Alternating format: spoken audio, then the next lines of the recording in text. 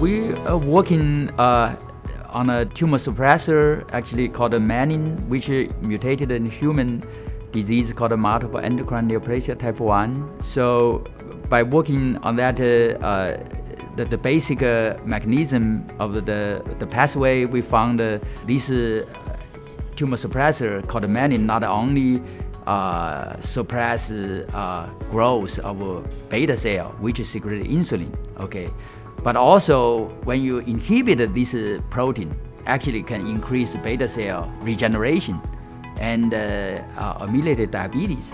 I think Harrington program has the unique strengths.